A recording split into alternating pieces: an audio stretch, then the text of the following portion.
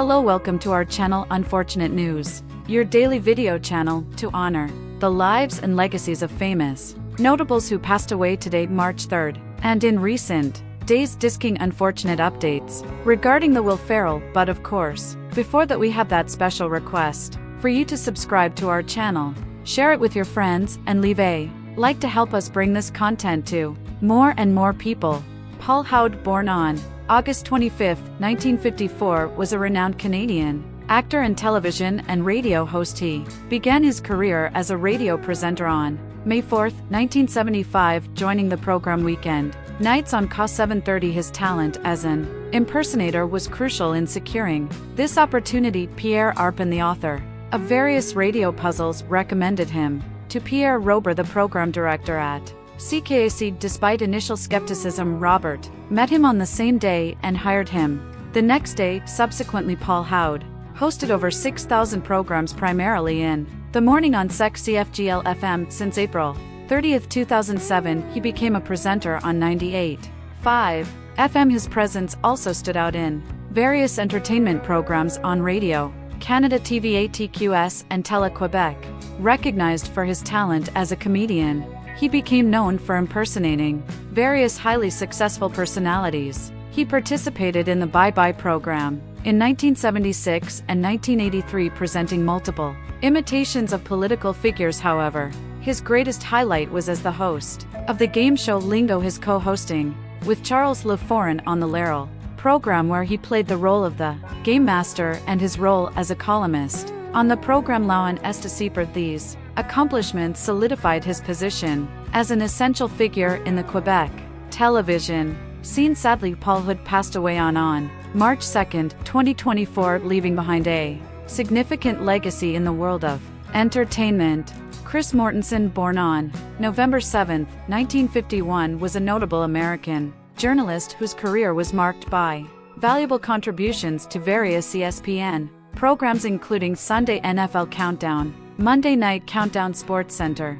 ESPN Radio, and ESPN.com. The inception of his journalistic journey occurred when he realized he could no longer compete in football, basketball, and baseball after completing high school by abandoning his initial aspiration to become a teacher. And Coach Mortensen recognized the intensity and competitiveness inherent in sports journalism. His journey commenced in 1969 at the Daily Breeze newspaper in Torrance, California, where over the years he amassed a total of 18 journalism awards. Particularly noteworthy was the National Headliner Award for investigative reporting in all categories, received in 197.78. In addition to his print achievements, Mortensen directed the film The Unreal Story of Professional Wrestling in 1999. Since his debut on ESPN in 1991, Mortensen played a crucial role in Emmy-winning programs such as NFL Game Day, NFL Countdown, Sunday NFL Countdown, and the series Outside the Lines. He also served as an analyst during ESPN's coverage of the NFL Draft in April 2023. After the 2023 NFL Draft, Mortensen made the decision to depart from the network.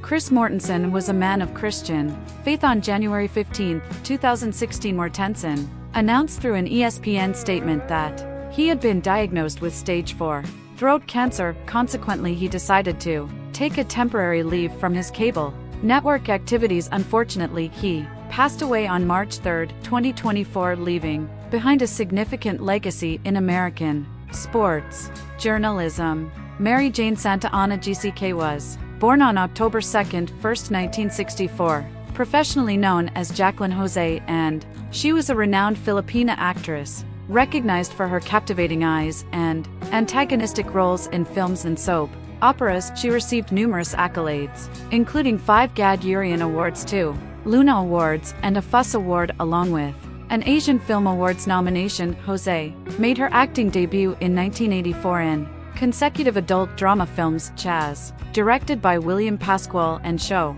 Privado, directed by Quito S. Rono, earning her first FAMAS Award nomination for the latter. Her first Gad-Urian win came from her role in the adult drama Taka 2 on 1986, securing the Best Actress Award.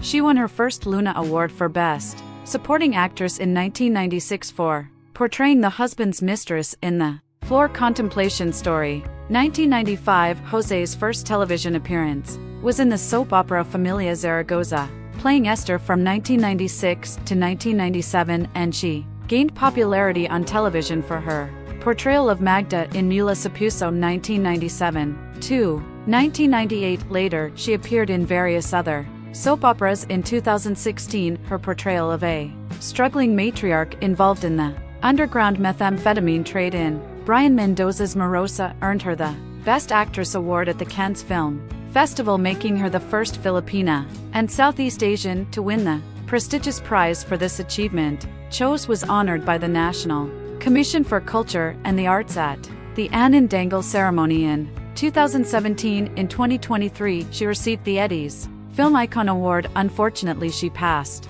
away on March 3, 2024.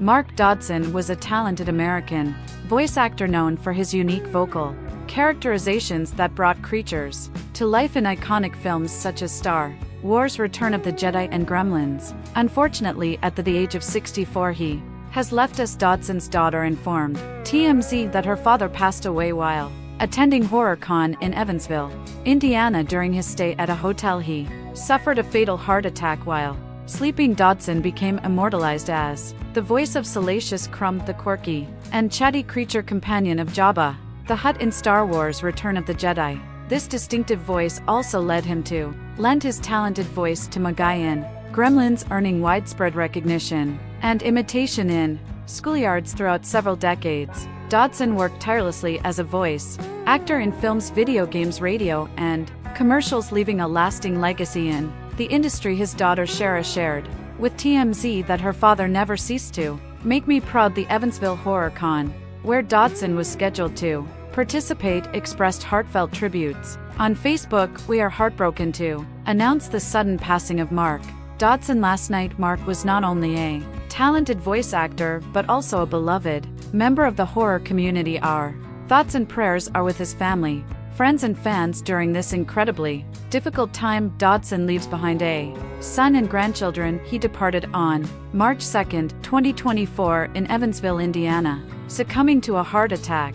Will Ferrell has revealed details about the health impacts of portraying Buddy the Elf in the Christmas classic Elf. In the film, many scenes involve the consumption of an extremely sugary diet, which took a toll on the American actor. As Buddy ages and discovers his true human identity, he faces challenges in New York, especially in adapting to non-elf life. One of the main differences between Buddy and humans is his preference for sugary foods. Ferrell, then 35 years old, shared that he experienced intense headaches and had difficulty sleeping during the filming due to excessive sugar consumption. To embody his character in an interview, he said, "That was tough. I ingested a lot of sugar in that movie and didn't sleep much. I stayed constantly awake, but for the love of the film, I'm willing to do whatever it takes. If it involves consuming a lot of maple syrup, then I will consume it if that's what the job requires." During the scene where Buddy consumes various candies and foods, including spaghetti, Ferrell even vomited,